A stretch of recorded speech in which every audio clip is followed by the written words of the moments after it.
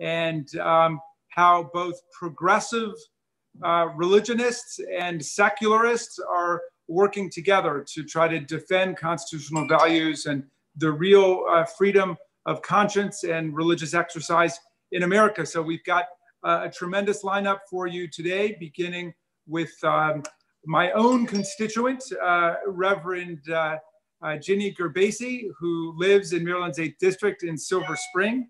She's a Blair High School mom. She's a rector at the St. John's Episcopal Church, although not the one across from the White House, the St. John's Episcopal Church in Georgetown. She used to work at the one across the street from the White House, and was actually there when the secret police riot took place on June 1st of 2020. And so I've asked her to give both an eyewitness testimony about what happened there and to discuss this whole extraordinary episode that has captured the imagination of the country, but then also use that to talk about its implications and its meanings generally for religious people and the role of faith today in American politics and public life.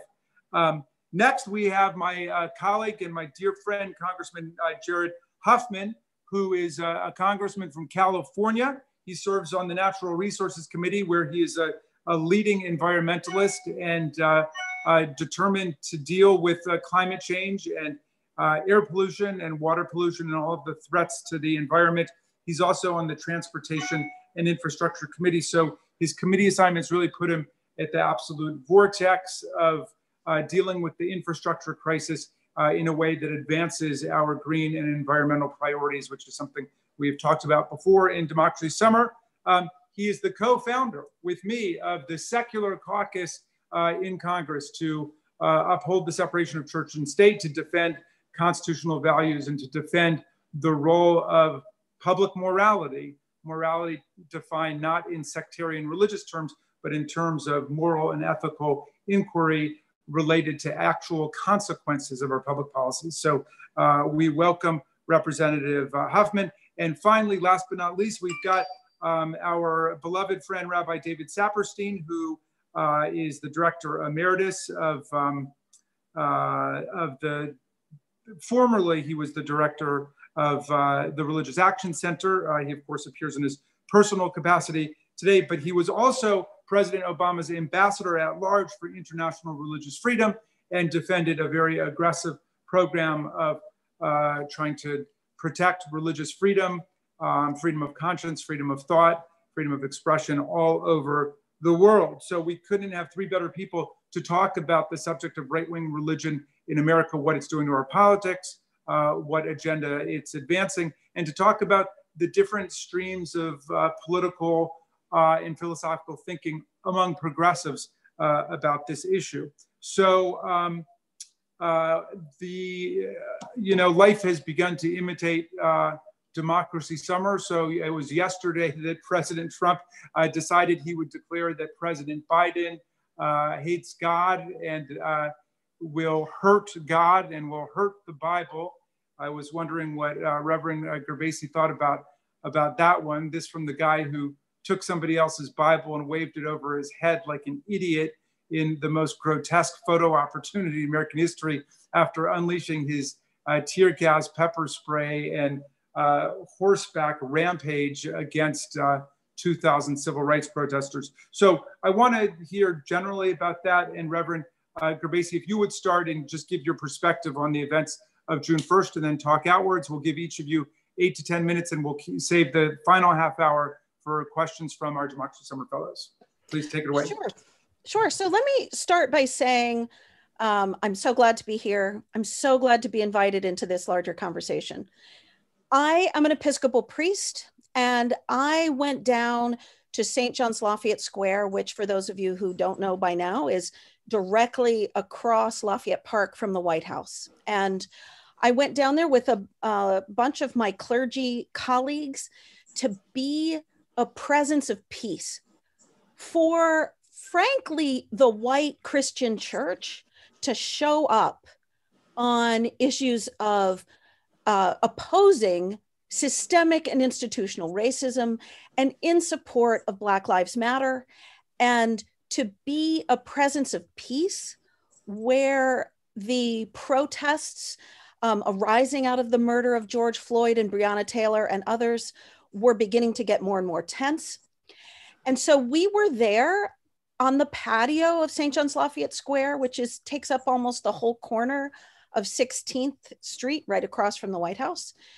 We were doing the things you would expect basically a bunch of moms to do, handing out water bottles and granola bars and telling people to be careful and put on sunscreen and use hand sanitizer. And we were a place of respite when people wanted to get out from the sun or stop and have a drink of water or something. We were also, as part of our Christian witness against violence against innocent people and Christian witness in support of the dignity of every human being, we were there standing up for what's right. And there were people who were moved to tears that the white church was finally showing up. And I frankly said to people so many times I can't even remember, we may be 400 years too late, but at least we're here. People don't think Episcopalians pray in public, but people were asking us to pray for them, and we were praying for people. It was progressive Christianity in action in that space. I said later that we had created holy ground where everyone was welcome, and it was a place and a presence of peace. And my colleagues and I had agreed we would stay there while we were needed to help the place be peaceful and while we could be supportive. And during the whole day, it was joyful. It was the world. It was American values at their best. This incredibly diverse community holding signs and chanting and being there in support of our brothers and sisters of color and against the use of violence against peaceful people. And then you've seen the videos. You may have been one of the, 500,000 people that saw my Facebook post. But sometime before 6:30, when the protest had continued to be peaceful, there was a change, like a flipping of a switch. We heard no announcement. There was no violence. And suddenly, in the blink of an eye, the police were shooting tear gas. Now, I got criticized in the days that followed, saying that it wasn't tear gas. And my response was, well, I'm not a chemist. I didn't take a sample. And when they said it was just pepper spray, it's also not okay to spray pepper spray at innocent people. But what unfolded over the next, say, 20 minutes was a complete and utter shock. And I saw it with my own eyes. And I was literally wiping away people's tears when a wall of police came onto the patio of St. John's Lafayette Square and literally cleared the patio, they were clearing the entire area with tear gas, rubber bullets. It's important you know that they're not made of rubber. They're rubber coated bullets, and now people are calling them less than lethal ammunition. But I saw a man right in front of me, bent over in pain, and when he stood up, there were marks all over his chest, indentations from where these bullets had hit him. Well, and Jenny, if I can interrupt you for 1 second, when I had you come testify before the Oversight Subcommittee on Civil Rights and Civil Liberties, we recorded 9 different episodes where people had lost eyes to rubber bullets across the country. Yeah, these so caused 9 serious different Americans injuries. have lost their eye. Yeah. Yes. So after this, I, along with hundreds and hundreds of other protesters, were pushed off the grounds of St. John's Lafayette Square and out of the streets and back several blocks with tear gas, rubber-coated bullets, police on horseback, police in riot gear. It was, the flash grenades where people were dropping to the ground thinking they were being shot. People were terrorized. And I stayed as long as I could, helping clear people's eyes, doing what I could.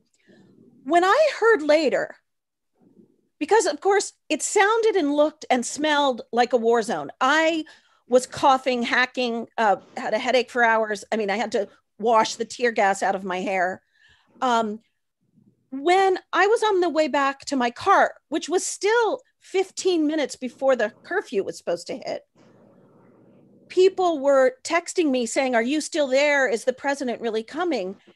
And I knew the president couldn't possibly be coming because what I heard behind me sounded like warfare, with the flash grenades and the tear gas and people screaming. And it was terrifying. When I heard later that he had literally cleared the space so he could take a photo holding a Bible, that's when I got really pissed. Because holding a Bible in a space after you have cleared it with violence violates everything in that Bible.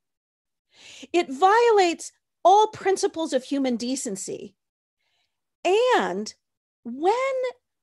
it was a clear message to this sort of Christian nationalism that has arisen in our country. It was a message to that group.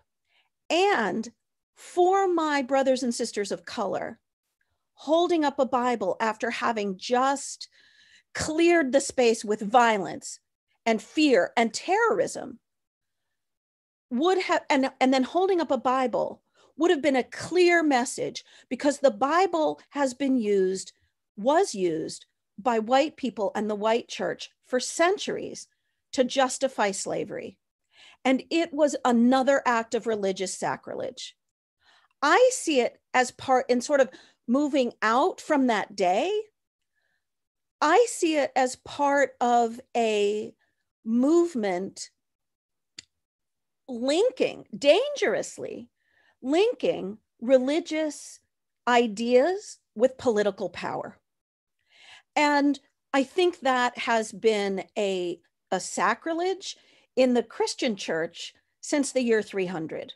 It's a dangerous mix of power and religion. I would also say it represents a Christianity that I would call puny. Many people don't even know there is something like progressive Christianity, as if it's something we've just invented. But progressive Christianity more widely, I would say, and this is a super abbreviation of it, but I would say looks more at the life and ministry of Jesus. What did he do? What did he say? What did he stand for? How is his life and ministry in continuity with his Jewishness? How does that message bring us hope? We look to the words and ministry of Jesus as part of the big picture, and not just a more narrow view of this theology that says Jesus's real value was that he died on the cross and it's for my own individual salvation. That's of less interest to me than what my Christianity, what my faith can do to help people now. And I think I have used up exactly 10 minutes.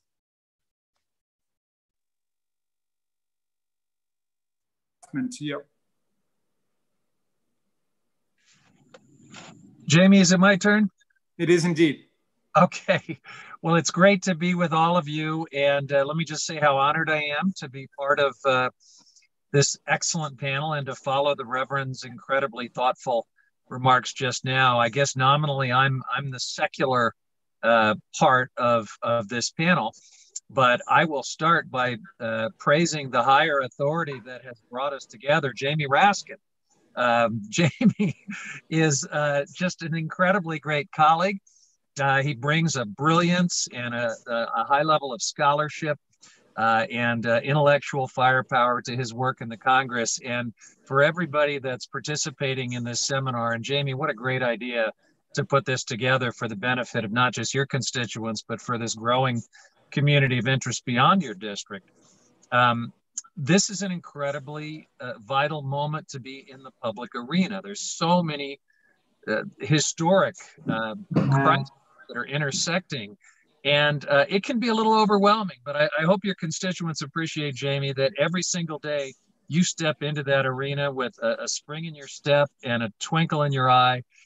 Jamie is just a great guy to have in the United States Congress in this moment, and I love serving with him. Now, why the heck am I on this panel of really smart people and great people of faith? I had a personal journey away from religion, a longer story than you have time or interest for, I'm sure. But it culminated in me a few years ago becoming the only openly non-religious or non-theistic member of the United States Congress. And that got a little bit of attention, and some secular groups came to me and began discussing the possibility of forming a caucus within the House that would be a bit of a counterweight to all of these different religious caucuses and nonprofits.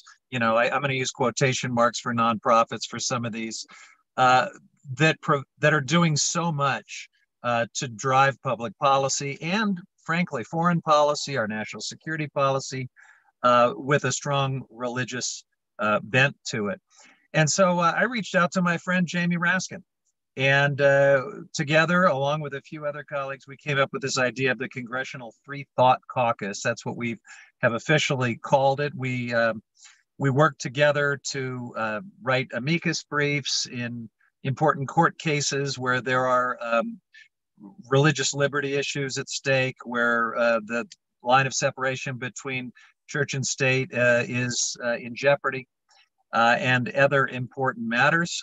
We work with outside secular groups, and there is a growing secular coalition in this country. And going forward, you know, I've talked to some of those secular groups and some of my colleagues in the Free Thought Caucus about how we can be as effective as possible. And that's why I'm glad to be here with leaders of faith on your panel, Jamie, because my message back to them is whenever we can make this an interfaith coalition, we're all stronger for it. And I think the secular community gets that. They're happy to work with progressive Christians and Jews and others that share our opposition to this creeping theocracy that we see in our country right now. And I was so pleased with the way the Reverend described that terrible incident at Lafayette Square. I feel like it was one of many incidents that have sort of motivated me to work more in this space, because I see religion being weaponized and exploited and, you know, from the Reverend's perspective, cheapened. From my perspective, dragging our government further down that slippery slope of theocracy. So I think we have a lot of important work to do together. I'm really pleased to be doing it with you and with thoughtful members of the faith community. I think I'll leave it at that and be happy to jump into wherever your questions take us. I think you're muted, Jamie. Sorry about that. Jared, thank you for those excellent remarks, and we'll turn now to Rabbi David Saperstein. Well, what a delight to be here, to hear the vivid imagery that Reverend Jeannie described to us and the inspiring message. And I thank both of the members of Congress here for your incredible leadership on so many issues that are vital to a progressive agenda in America and prevailing in American political life. We're at a crossroads in America, and we need that leadership more than ever today. And Jamie, I thank you for your longtime friendship and the really just brilliant way that so often you cut through complex issues and lift them up so vividly to the American people. I'm honored to be here. Much of my life has been devoted to the issues that are on the agenda of this conversation, not only my role as the U.S. ambassador, but for nearly 30 years, I taught church state law at Georgetown Law School, served on the executive boards of People for the American Way and the boards of a number of other organizations, civil rights and religious freedom organizations. So these are issues clearly dear to my heart. And therefore, I just want to recognize what we're dealing with now is not new. We've been in battle for the soul of America on the issue of the proper place of religion, whether or not the image of the pilgrims would prevail, that this is a Christian nation based on a new covenant with God, or the image of the framers of our fundamental documents here are going to prevail. Here, the notion in religion in the Constitution of the United States, there's not a word about Christianity. God doesn't appear in the Constitution, only in the date, in the year of our Lord, etc.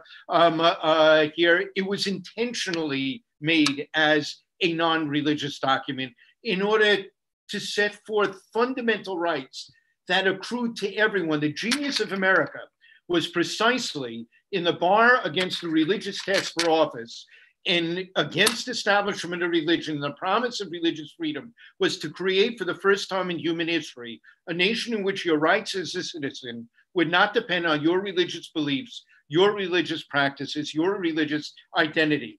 And that has given Jews, that's given religious minorities, that's given Catholics more freedoms here in the United States than we have known outside of lands that weren't single issue countries with established religions benefiting those who were the established religion, but not the minorities at those times. This is an extraordinary country in this regard.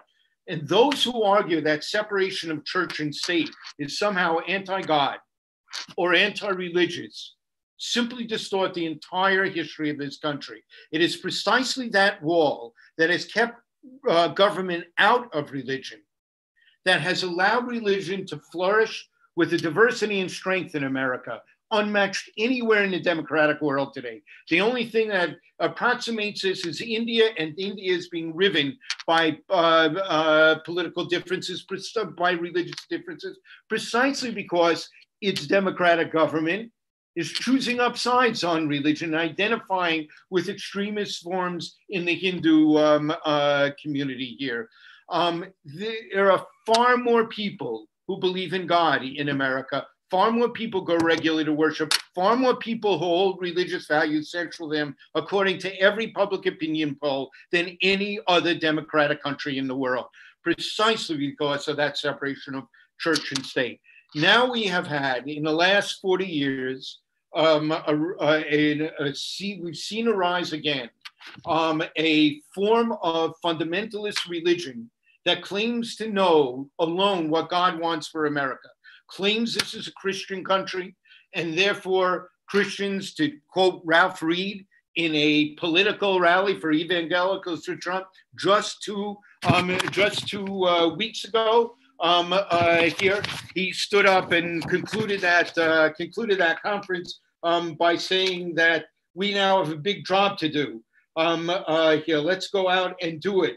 Not only to re-elect President Trump, but to glorify God and make sure that Christians are the head and not the tail, are the top and not the bottom of our political system. Here, they try to do it by imposing prayer in our public schools, religious messages in public places. They want it to be Christian messages here, and it would distort what has made America great. They are also manipulating politics to politicize religion. And every time divisive language over religion divides America, every time they suggest that they know that God wants this candidate and not that candidate, here, every time in the expression of dominionism, I hear a form of Christian nationalism in America, they want to create a Christian theocracy in this country. It is an abandonment and betrayal of everything that has made America great. Here again, just Paula White at that same conference. She is an evangelical leader who is very criticized by a lot of mainstream evangelical leaders as a heretic and a charlatan, but she is President Trump's key advisor on religion. And she uses that kind of language all the time. And others at the rally talk about those who are demons and Satan as agents of Satan.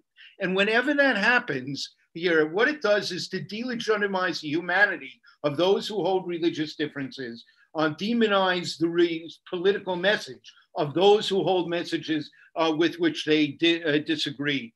And that undermines democracy and it damages religion. So this is an important fight that we are in right now, and one in which I hope that the traditional vision of the framers of our Constitution, of our Declaration of Human Rights, that see that religion is separate from the state. State has to be neutral on religion so that you can make your religious decisions without coercion of any kind. That's the belief in religion that we care so deeply about. And when we see today religion used and claims of religious freedom used to actually eviscerate the structure of civil rights with an argument that it doesn't matter if for COVID-19, the safety of the people require not having group meetings, their religious right to have a group meetings, even if it spreads the disease, should prevail. And their religious belief that they can discriminate against people in the LGBTQ community, against women, against other groups in this country who they don't want to deal with, they don't want to hire for the jobs that their employers of, they don't want to accommodate in their workplace. Here, when they say that they can eviscerate the civil rights protections about it, is there any more compelling interest that we have in America than the entire scheme and structure of civil rights that ensures that people will not face discrimination and persecution, including religious discrimination? That's what's at stake in the battle of America. So Jamie, thank you for the opportunity to raise these issues to those on this webinar. I think all of us believe the framers had it right. Rabbi Saperstein, thanks for that terrific presentation and your wonderful contributions, continuing contributions to discourse around the separation of church and state. I just want to add 2 points before we open it up to the fellows. One, as Rabbi Saperstein pointed out, this struggle is not a new struggle. It goes back to the very beginning. In fact, it was really, I think, the most revolutionary feature of the American Constitution and the American Revolution, that our founders broke from centuries of religious warfare between the Catholics and the Protestants in Europe that were every bit as violent and bloody as the wars between Sunni and Shia today in the Muslim world. And they rebelled against Inquisition and Holy Crusades and witchcraft trials and the whole merger of church and state. And they said that central to the Enlightenment is that we would have government organized around reason, empiricism, science, and people bring their values from all different kinds of perspectives, but that we're going to leave, as Madison put it in his memorial and remonstrance against religious taxation in Virginia, as he put it, we're going to leave the question of people's religious faith and worship between them and God. And we're not going to get the government involved in it. The government is going to be involved in public things that are empirically knowable, unlike the matters of mystery dealing with, faith and religious belief. Jared and I still have to deal with this struggle on an almost daily basis, and especially Jared, because he's been such a great leader on this now.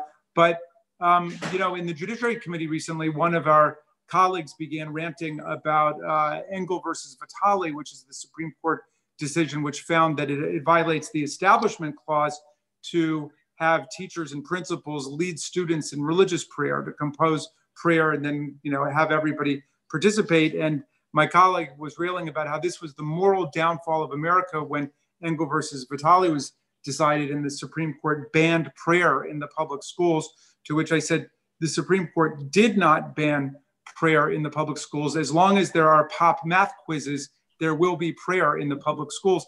Anybody can pray whenever he or she wants to pray. It's just that the school authorities can't compel you to participate in a religious exercise. But what you do at your school lunch table, at your locker, before a test, before a football game, that's up to you. You can practice your French conjugation verbs, you can pray, you can meditate, whatever it might be. But the other point I want to make is that the principal way that the assault on the separation of church and state is taking place during the Trump period is the repeated efforts to claim that corporate entities and the government have a right to discriminate against the LGBT community and others as an exercise of religious freedom.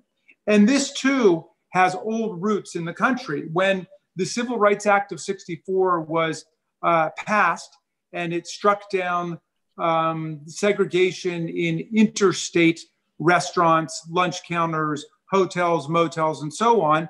The claim was made by lots of the motel owners and lunch counter owners. This violates our First Amendment religious freedom because our religion tells us that blacks and whites should not be seated together when they eat, or we don't have to serve interracial couples because that violates our religious rights. And the Supreme Court, in a series of cases, Heart of Atlanta, Motel, Ollie's Barbecue, struck it all down, rejected all of those First Amendment arguments, and said that under the civil rights laws, which are legitimately adopted under Congress's Commerce Clause power, we have the authority to make places of public accommodation serve everybody. But now today we get the same argument that's just been laundered and put into the language of the Trumpians, which is, well, when you make me serve at our restaurant a gay couple, or you make us in our catering service serve a gay wedding, you are violating our religious freedom. Well, if you're a corporation that operates in the stream of commerce as a place of public accommodation, you've got to serve everybody. If not, if you're right that you don't have to serve gay people because you don't believe in gay people, then you also shouldn't have to serve interfaith couples, interreligious couples, interracial couples. We go back to all of that because everybody's rights are unitary in that sense. All of us have a right against being discriminated against in the stream of public commerce. There was this woman who was a clerk of court or a deputy clerk of court who was saying, I don't have to issue marriage licenses to gay couples now that gay people can get married. Well, you're right. You don't have any obligation to do that, but you also don't have to have the job of being an assistant clerk of court then, because that's what your job is. And if you've got the right to pick and choose who you want to allow to be married, you can also pick and choose. You don't want interfaith couples to get married or interracial couples to get married or anybody you don't like to get married. You've just appointed yourself a king or a queen at that point. So that can't be right. But this is the principal fight that we are having with them right now. All right, let's open it up for questions to our marvelous panel here. Maddie, are you calling people, or Paul, are you doing it? Yeah, our fellows submitted a lot of questions, but our first one is from Abby, and I believe it's for Rabbi Saperstein. Hi, my name is Abigail Leibowitz. I'm a rising senior at Northwood High School from Silver Spring, Maryland, and thank you all so much for talking with us today. So my question is for Rabbi Saperstein. The intersection of Jewish concepts with social change is something I've always been really passionate about. I've even published a few articles about it, my latest one titled Passover, COVID-19, and the Plight of Refugees. In what ways has your Jewish identity motivated your social action? I really thank you for the question, Abby, and I thank you for your own passion about social justice. From the time that in biblical times that we were taught that God had called the Jewish people to be a holy people, to be God's partner in shaping a better world. Think of those words in Leviticus 19, where it says, you should be holy like the eternal your God is holy. And how does God tell us we should do it?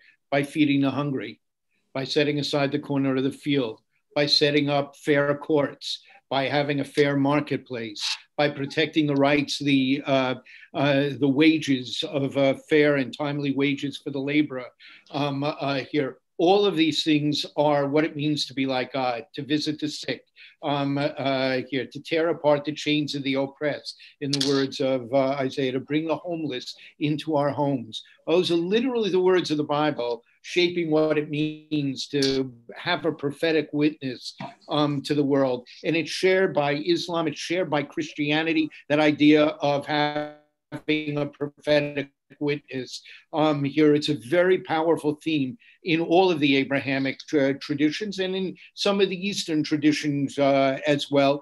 And it is and the ideas behind it, the moral ideas, are as accessible to those who are not believers as easily as they are to those who are. That's what America did. In its aspirational document, it said, we are endowed by our Creator with certain unalienable rights. But when it turned to the Constitution, it did not do it depending on God. at all.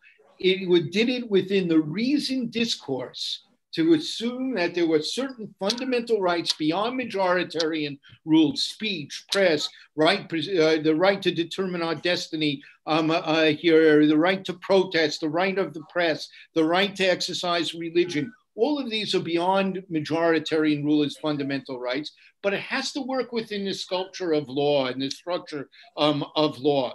And one of America's greatness was to protect religion by allowing these rights not to be legally rooted in religion, but accessible to everyone, religious, non-religious people of any religion. So those ideas Judaism gave to the world through what the Christians call the Old Testament, we call the Hebrew Scriptures. Those ideas are resonant in America, and the kind of work that you do with that Jewish sensibility is also a powerful American sensibility. And I'm glad to see you merge them together by talking about what Judaism has to say to the great moral issues of your life and your country. Thank you, Ambassador Saperstein. Thank you, Abby, for everything that you do. We know you're a big-time activist in our neighborhood. All right, next one, Maddie. Great, absolutely. We have Dylan here for the next question. Hello, Dylan. Hi, I'm Dylan. I'm from Gaithersburg, Maryland. I'm a rising sophomore at Washington College. So this question is a little bit geared towards Reverend Gerbasi and Rabbi Saperstein, but of course, Representative Huffman, if you want to answer, go ahead, obviously. So we talk a lot about the religious right, but I wanted to kind of turn that on its head and ask about the religious left. Why do you think that there isn't as much of a religious left as there is a right? And with young prominent leaders like AOC and Pete Buttigieg rising in prominence who attribute a lot of their morality to religion, do you think that the religious left is on the rise? So can I start with that, Please. Rabbi Saperstein? So Dylan, I'm so glad you asked that. I don't actually think the religious left is smaller. What I think is that the religious left ceded the public voice and the public airwaves decades ago, probably back in the 1970s, when the religious right began, television and radio religious programming. I think that the religious left, or mainline Protestant Christianity and the Roman Catholic Church also has a very strong social justice component, really ceded that public voice. So part of what happened over decades is that what was sort of generally recognized in the public square was this idea that the Christianity that people knew was the Christianity that was really available for public consumption. And part of the way I know that's true is I can't tell you for how many years I would be driving to work listening to somebody talk about the Christian position on something that bore no resemblance to my understanding of Christianity. So I do think that that progressive Christianity is actually a lot bigger, but it's not got as united a voice. If you are interested in it, I have a friend named Jack Jenkins, who's a reporter, who's put out a book called American Prophets. And it's actually about progressive Christianity and its influence on politics, the social justice movement and all those things that have long ago, as Congressman Raskin said at the beginning, undergirded a lot of our, and as Rabbi Saperstein said, these universal moral ideas of helping others, of committing yourself to a life of service and care for the poor and the hungry and the sick are universal ideas that progressive Christianity has long supported, but we didn't necessarily do it in the name of Christianity so much as in the name of good governance and the right thing to do. And we ceded the religious voice in the public square. Very nice. Rabbi Saperstein, did you want to add something? Just another way to think about exactly what you said, but to turn it on its head. If you think about who the Great Coalition of Decency was in the United States in the first half of the 20th century, it was the Christian communities, the mainline Roman Catholic and Protestant communities, the labor unions, the civil rights groups, the NAACP, the Urban League, the SCLC, here, and the Jewish community. And many people work through their churches and synagogues within that. The success of those efforts to transform America, particularly in the civil rights movement here, led to the splintering of all kinds of secular groups here. All of the economic justice groups, the housing groups, the hunger groups, the healthcare groups, all of the environmental groups, the endangered species groups, and 50 other kinds of groups, all the women's rights groups, the reproductive rights groups, the voting rights groups, et cetera, all of the different civil rights groups, all of those. But who are the members of those groups? Who are the staff of those groups? Who are the donors of those groups? Who are the board members of those groups? They're the members of our synagogues, our churches, our mosques, our temples here, or secular people of America who are also shaped, if not they, or very often their parents or grandparents, by some of the same values and ethics we think to be universal and accessible to all people here. Those people, so we still have a very powerful presence, but you're right, as organized religion, they don't need our churches and synagogues to work through anymore. And we did seed the ground here, you know, in those days, in the first half, who were the authentic religious voices? Martin Luther King and Stephen S. Wise and John Haynes Holmes and John Courtney Murray and Pope John the 23rd here, and go down the list of Muslim and Christian and Jewish leaders around the world who represented these moderate expressions of religion.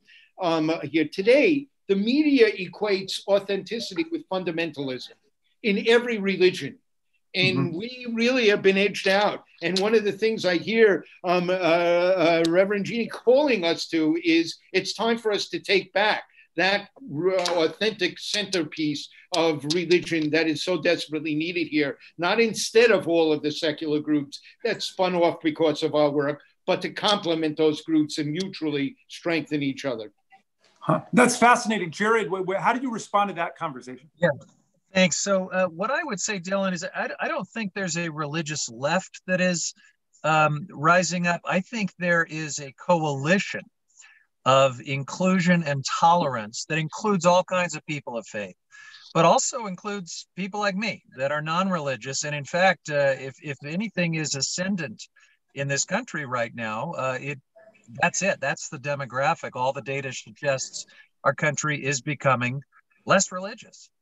And yet, I think these values of tolerance and inclusion, both of the members of faith that are in this conversation describe them as universal. And I would agree. The way they articulate it comes from a place of faith, but those are my values too. And I think that is ascendant, and it's a powerful political force. One of the things let me just add one thing here. I've read an interesting book once by Harold Bloom at Yale called The American Religion. And basically the thesis was that the real American religion is that people have their own relationship to God, which is kind of that Madisonian point too. And that is something that is pretty uniquely American. In a lot of countries, what it means to be religious is to belong to a particular corporate entity or body, and you go there and you do that. But it's not about you and God interacting.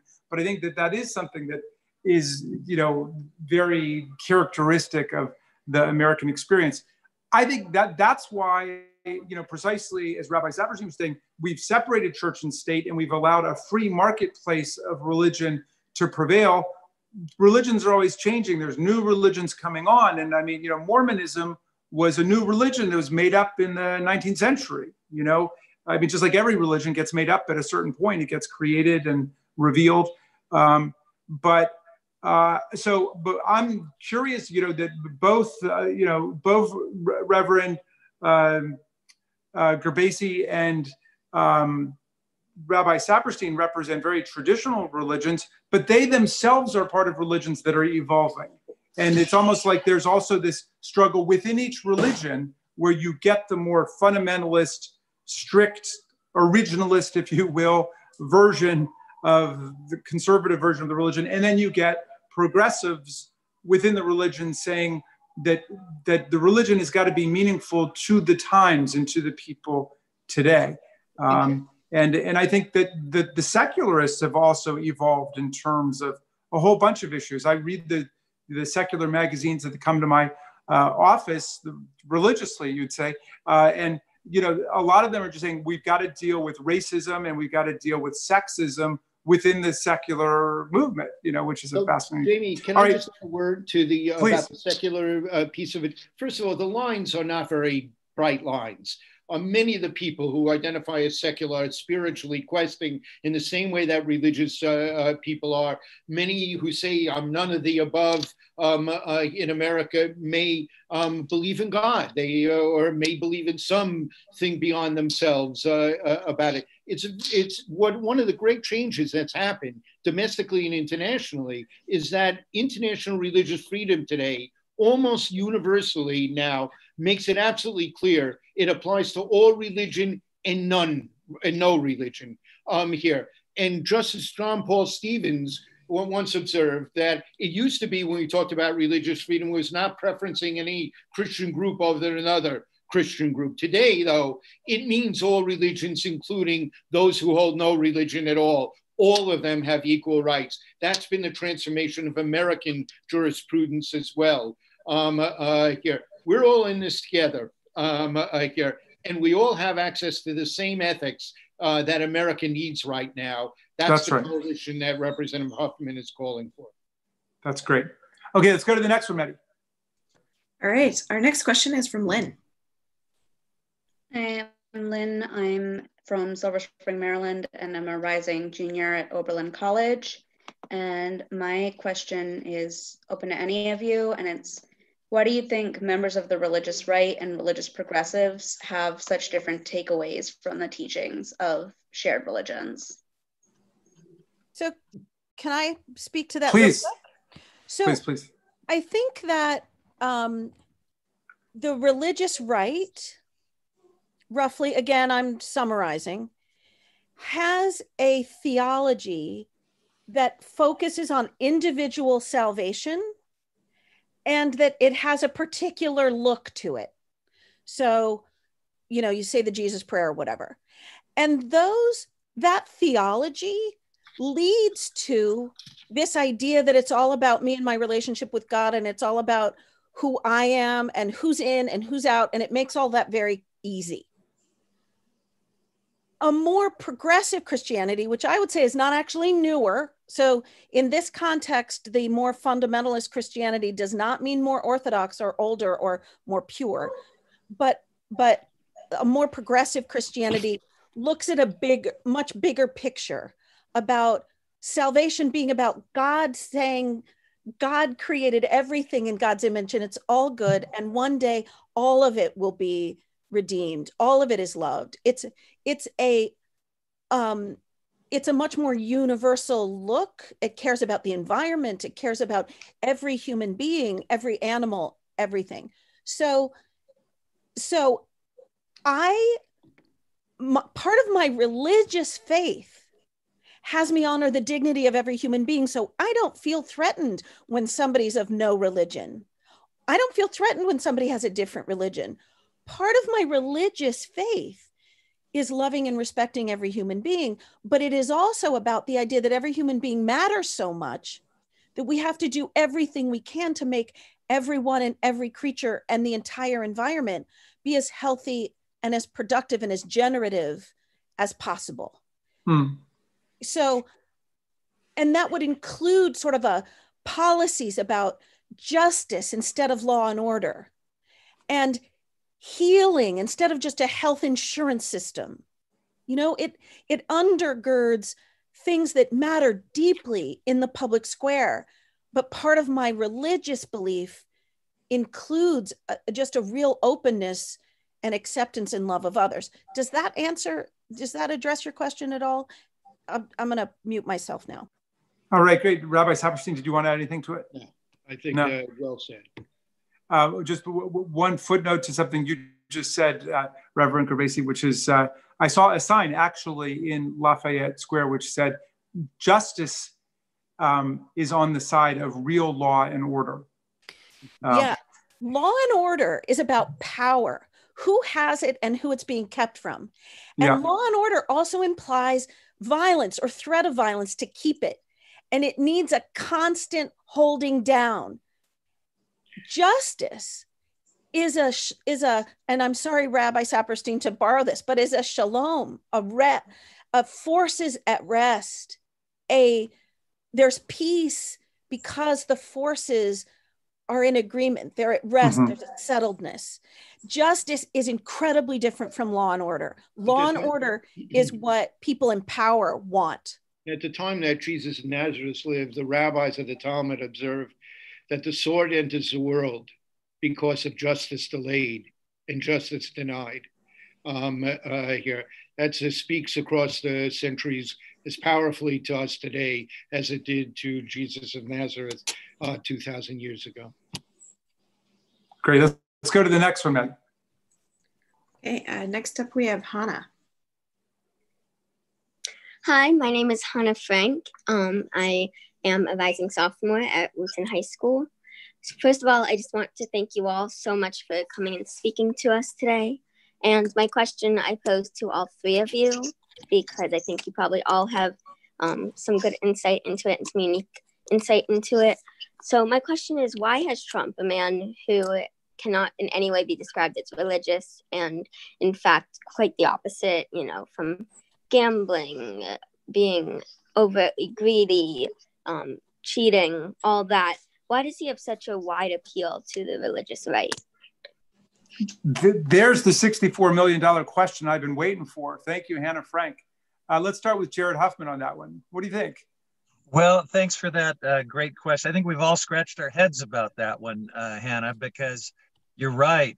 There is such an obvious disconnect between who this man is. He's so amoral.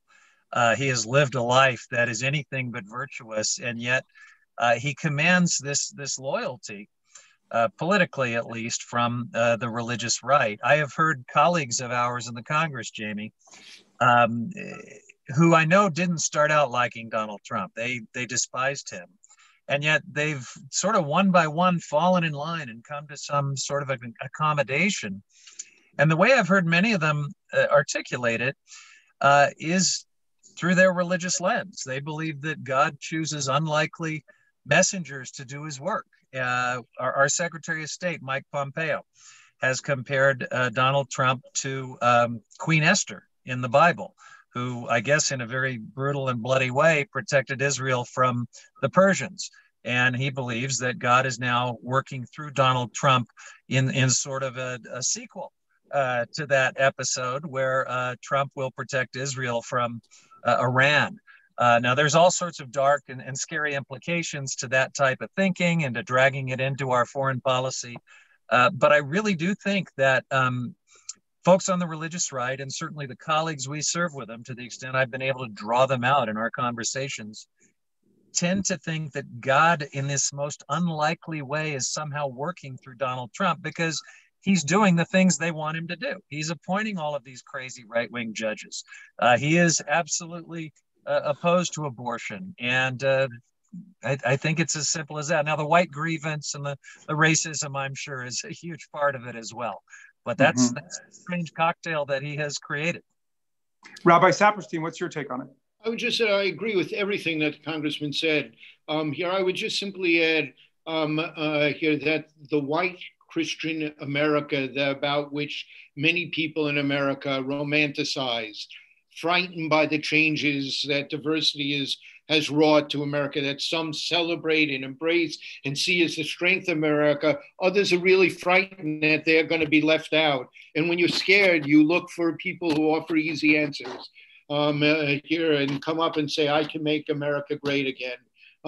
Here, well, that would be a relief to get back to where we were. An absolute impossibility. Here, we are changed forever. Here, we can make something wonderful of that. Here, we can be frightened and fight against it and tear the country apart. Here, and too many have chosen the latter in this regard. In the end, I think they will pay a terrible political price and will wreak a terrible communal, cultural, commonweal price on America. Can I add one more thing? My Madeline Albright is one of my parishioners, and I saw her speaking recently, and she said that Mussolini is alleged to have said that if you pluck a chicken one feather at a time, no one notices. I think that this is part of what has happened, is that very gradually over time, right-wing evangelical Christianity began to slide down a slippery slope and pluck feathers off of a chicken. So that eventually it was only one more feather and one more feather. And now some realize that they may have gone too far, but it only was one last feather. You know what I mean? Yeah, but let me just add one point to that, Hannah. At first it might seem indeed like a paradox. If you assume that right-wing religion is about theological belief or liturgical practice or individual salvation, but if you assume that the purpose of right-wing religion is power, then it makes all the sense in the world that right-wing religion would align itself with Donald Trump, who's promising he will give the most extreme right-wing elements of the Republican Party, whoever they want, for the judges at every level and for the Supreme Court at every level, in order to impose more authoritarian agendas, especially on women, against the LGBT community, with respect to race, and so on. So if you read The Handmaid's Tale or watch The Handmaid's Tale, you will see the ultimate destination of right-wing religion in America, which is to marry itself with forms of corporate and military power to control the people. And then it doesn't seem like that much of a mystery. It seems perfectly normal. And because you can ask the question, why have so many churches gotten wrapped up with financial exploitation? Why have so many churches gotten wrapped up with sexual exploitation and violence against children, and on and on and on? Well, like any other institution, a church can be corrupted by people who want to use it for the exercise of illegitimate power over other people. And it ends up corrupting both the church and the power. It ends up corrupting both. Yeah, and that was precisely what Madison and Jefferson were saying. You have the union of church and state. You degrade religion, you impoverish religion, and you corrupt the affairs of state. You mess up the rule of reason, science, empiricism, with all of these other agendas, these partial agendas. All right, Maddie, let's come back to you. All right, I just want to do a time check. It is 4:05. Oh, we better just do one more question and we'll let our distinguished guests go on back to saving America for us.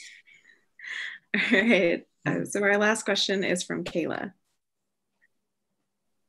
Hi, I'm Kayla Song, and I'm a rising junior at Winston Churchill High School. And I just wanted to thank all panelists for coming out to speak to us today. I personally have been brought up by religious values, and I wanted to ask, what are some ways that your religious values have created you into an agent for change? And how do you face those who use religion as a justification for hate? But I'm not sure everybody could hear the very last sentence. Kayla, just would you repeat your question louder one more time so everybody can get it? In addition to that, I asked, how do you face those who use religion as a justification for hate? And if you don't mind, if you guys could each use this as part of a concluding remark, what do you say precisely to the religious right, which is now using religion and religious belief as an instrument of hate? Thank you for that wonderful question, Kayla.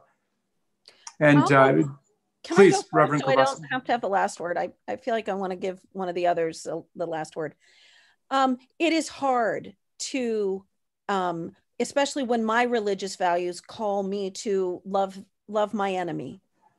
It is hard to respond to hatred with love and compassion. My sense of justice requires that I stand up for people who don't have a voice, or that I stand up for people who have been marginalized. So my best way to try to do that is to do like what I'm doing here today, is to be, my faith also says, invites me to speak the truth in love. So my goal is to do the best I can to speak what I see as the truth and name the truth of what's happening, the use of violence, the corruption of both government and religion with this false wedding, but this historic pattern we have of wedding religious fervor with political power. It's part of my faith to speak against that, and to do so in the context of people who are being more marginalized, people who are being oppressed. And so right now, that's people of color, which includes all those people incarcerated at the border. So that is how I am using my religion right now.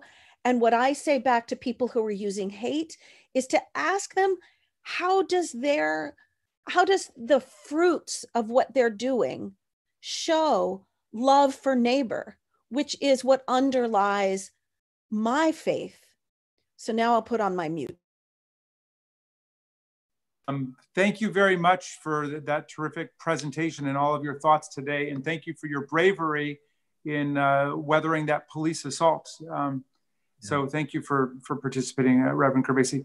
Congressman Huffman, the floor is yours. Thank you for not putting all the pressure of the last word on me. I want the rabbi to have that. I know he's up to the task. You know, my feeling is that notions of right and wrong and love and truth and all of these values that we're talking about really are universal. These are part of the moral framework of any good human being.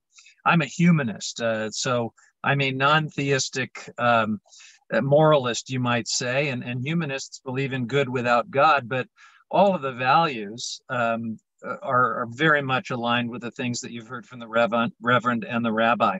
So how Trump and some in the religious right managed to twist what are otherwise, great universal values and weaponize them in very hateful ways, I don't know, but I guess I would just say I think he has jumped the shark. I think he is such an opportunist and such a demagogue that even within the evangelical right wing that was so useful to him for these past several years, they have been disgusted at some of the things that he's done, separating families at the border. Frankly, on immigration, many evangelicals are really quite ethical and quite strong and would agree with us on many aspects of what a progressive immigration policy should look like. And I think they've started to connect the dots about just how cravenly this demagogue has used them, playing the abortion card, playing the card that recognizes that they've had a hard time with the speed and the pace of social change. But I think we're at a moment where he has so overplayed his hand that even many of them, at least the thoughtful ones and the ethical and the moral ones, are falling away, and frankly should be working with us in what is one of the biggest landslide elections in many, many years. So thank you for the opportunity to be with such thoughtful and wonderful people. Jamie, thank you for all of your great leadership, and to the fellows and other participants in your seminar here. I'm just so impressed and honored to have been a part of it. Thank you, Congressman Huffman, and we will be calling on you many times in the future to come back. Thanks for your extraordinary leadership, which is moving the people across the country. Rabbi Saperstein, you get to go last, and maybe I'll have a couple of words just of thanks to everybody. So, I was tempted, Representative Huffman, as you were saying about a landslide victory, to simply quip from your lips to God's, and then I thought better of. Kayla, did I hear you correctly that when you asked in the beginning, the first half of yours was asked how our religion, our religious values motivated us to be involved, or did I mishear you? Oh yeah, I said that. You did. Okay, so so a quick set of answers. One, there's a strand of Jewish theology that argues that when God created the universe, God chose to leave one part of creation undone, the creation of a world of justice and peace. And then in our sacred text gave us a blueprint to how to finish that world of justice and peace, and in giving us freedom of choice and the ability to choose between good and evil, the ability to bring about that world of justice and peace. And in allowing us to be partners with God, God has ennobled humanity, raised us above mere biological existence, and given to our lives meaning and destiny and purpose. So for me, if you ask me, how do my religious values shape what I do, the public service I've done, the efforts, the social justice efforts I've done, I feel like I'm completing that world of justice and peace that God has called me to do. And I would say, Reverend Gerbasi, that your point about religion seeding this, I would also say democratic elected officials have too often ceded their own religious sensibilities to people on the conservative side here. You can't understand Joe Biden unless you understand his deep religious faith.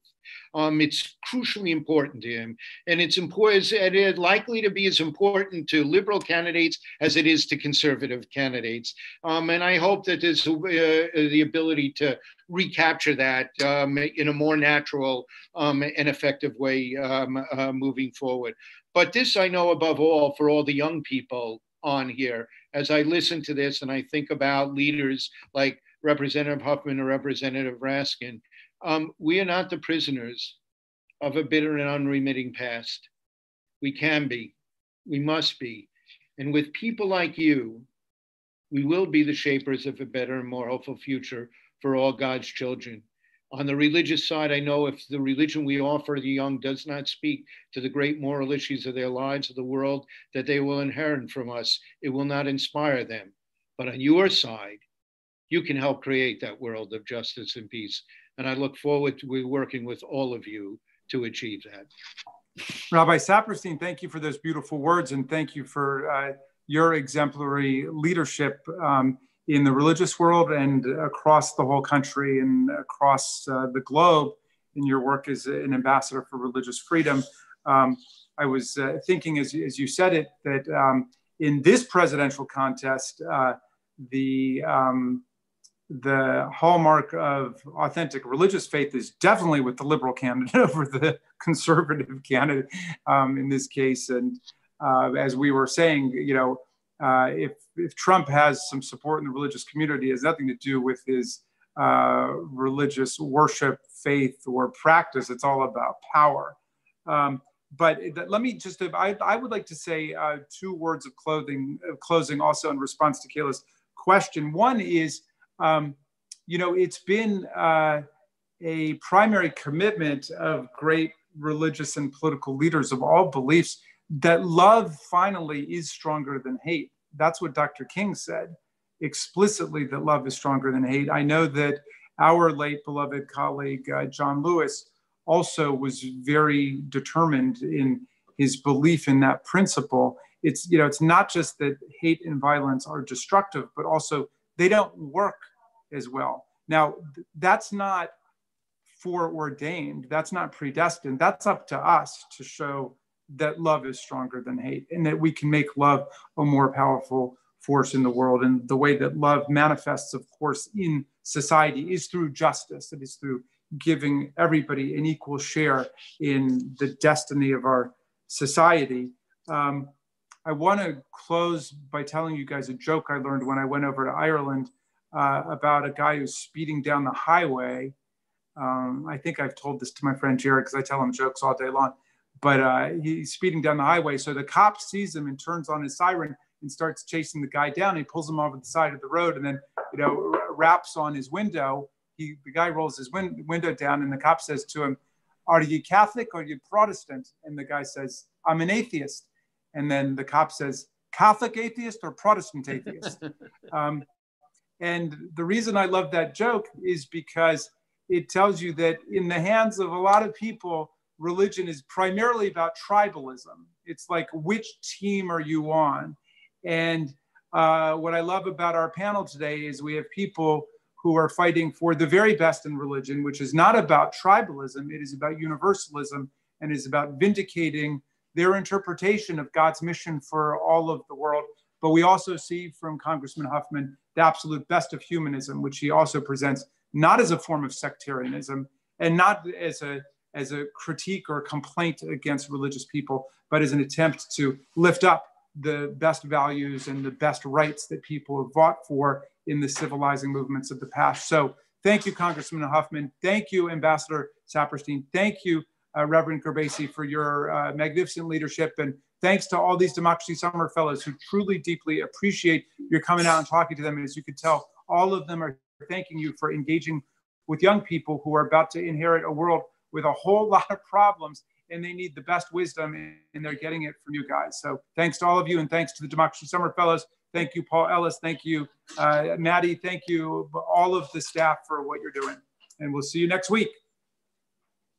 Bye, everybody. Bye.